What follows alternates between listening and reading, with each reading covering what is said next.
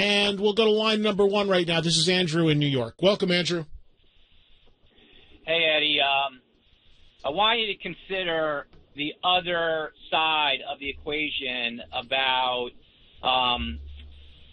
the electronic music or the lip syncing or the helping of the backing tracks. I've been to too many shows where the sound is terrible or the singer just can't hit those notes anymore, and I'm get really annoyed. Ticket prices are not cheap anymore. They are outrageous, and you specifically mentioned festivals too, where the ticket prices are even more outrageous. And I don't blame the artist for possibly, I don't think it's just necessarily laziness of an artist that they don't want to have the audience or their fans have a bad sounding show. So I think maybe you're possibly a little harsh on if there's artists that can't have vocals go for 90 minutes or they just know that the product live is going to be a letdown from what it would be in the studio. So I'd just like to hear your thoughts on the other side of a show sounding terrible. Andrew, my feeling is this. If an artist is charging you money, no matter how much it is, to perform live, they are telling you you are coming to see a live performance, and they cannot deliver a suitable enough sound live like bands are supposed to, then they should not be performing anymore. If they can't find a way to create a decent enough live performance by actually playing and singing their instruments, then they should retire. Or they should supplement their band with live musicians enough to make it work. And I'll give you an example of that. Aerosmith. Aerosmith has a guy on stage. They introduce him. He's helping us out tonight on vocals and keyboards. Please say hello to Buck Johnson. Nothing wrong with that. When you are paying the money, the hard-earned money you just described to hear a computer, what are you paying for? Where's the variable of a live concert? Where's the thrill of the fly without a net or seeing a show live when you are listening to a recording? What's the point?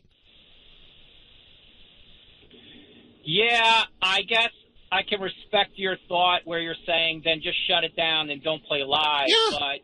But because here's the other thing, Andrew.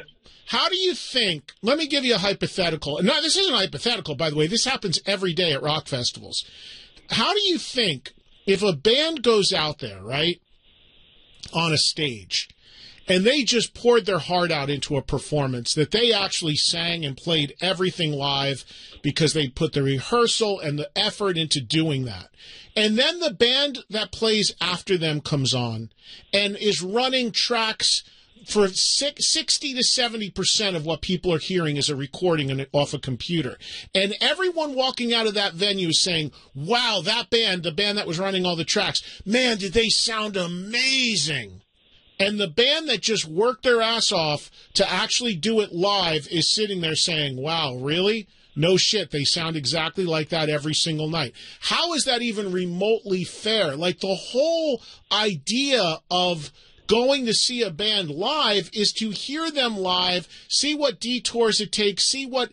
Look, I don't need to hear a band play live and have it be spot on. That's not what live is. It should be loose. It should be a little different. That's what the beauty of live is. That's the variable between a good night and a bad night. I saw a great show. I saw an okay show. But if you're just out there croaking and you're so bad that you can't even do it anymore, nobody says people should do this forever. Athletes know when to retire. Pack it in.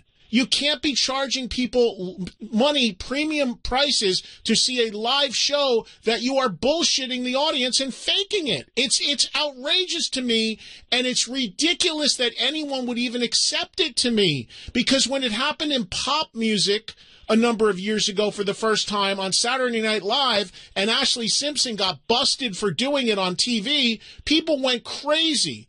Now, in the pop world, it's completely accepted. Are we going to allow that to happen in rock? Just continue to look the other way at people who are just stealing money because they're playing to a track? It's ridiculous. Okay. I think concerts now have become more about entertainment and the prices of where they're at. Thank you for allowing me to engage in this conversation for so long, though. But I don't view concerts or festivals as a competition to see who is the best. I think that if it's entertainment, I can sympathize a little bit with bands wanting to say, hey, we're here for entertainment. They're here to see us. And maybe just crowds and people want that now. Andrew, I get it. I'm going to run only because I got so many calls, but thank you, Andrew. Thank you for your call. Look, I understand what Andrew's trying to say. So basically what you're saying to me, if you're okay with going to see your favorite band and finding out that they're lip syncing or stuff is on tracks at the Yin Yang, and you're okay with that, then basically you're saying that you're paying your money basically to see the musicians on stage going through the motions.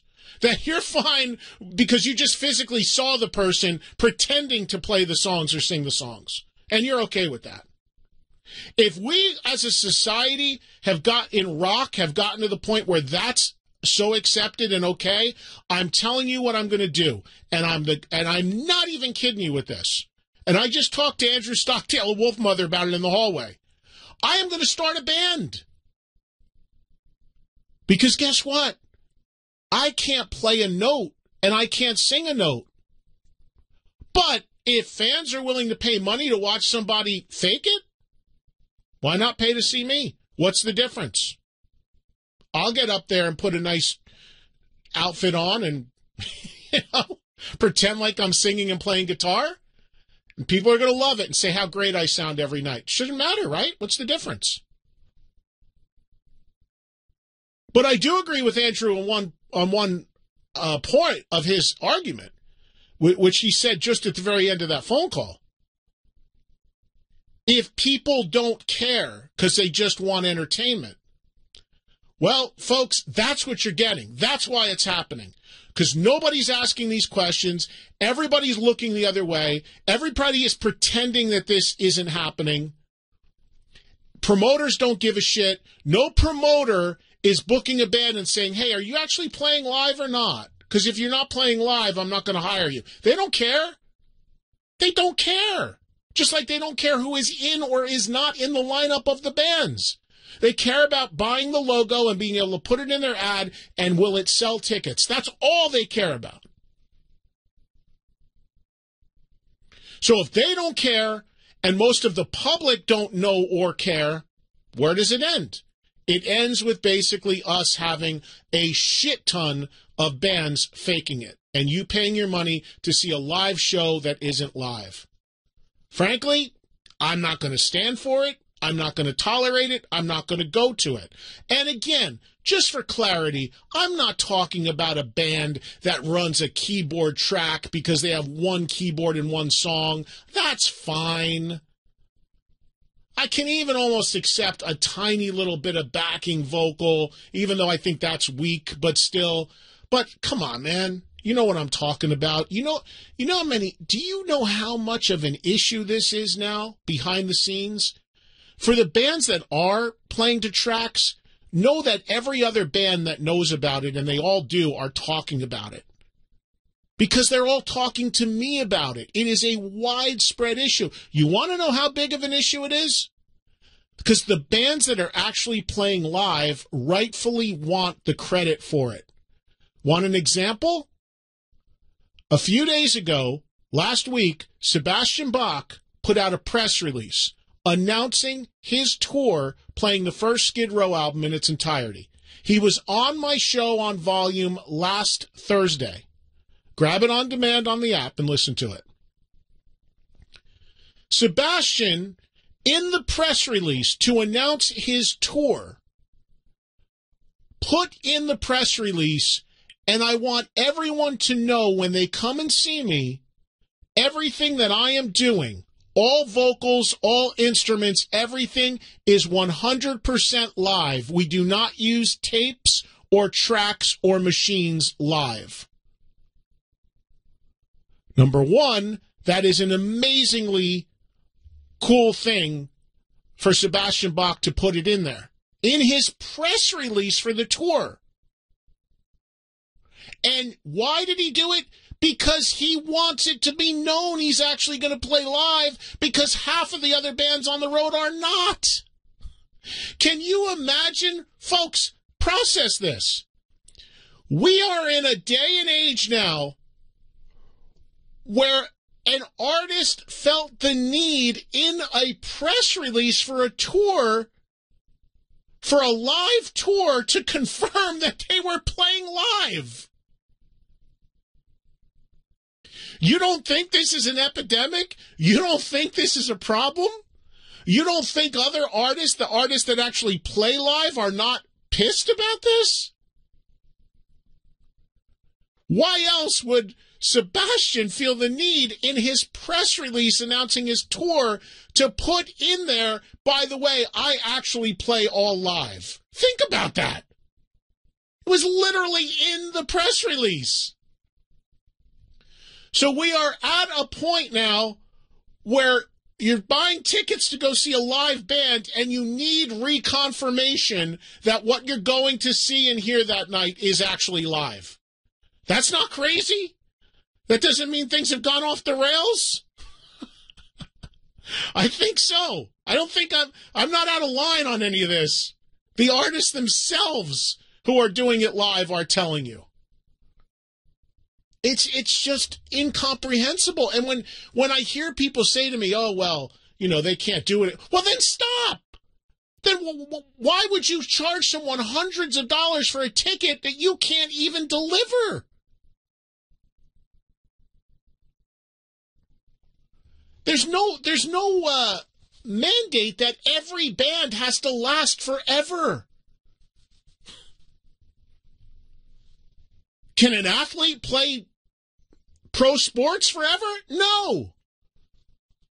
They reach a point they can't do it anymore. They respectfully retire and they do something else with the rest of their life. I'm telling you, it's ridiculous.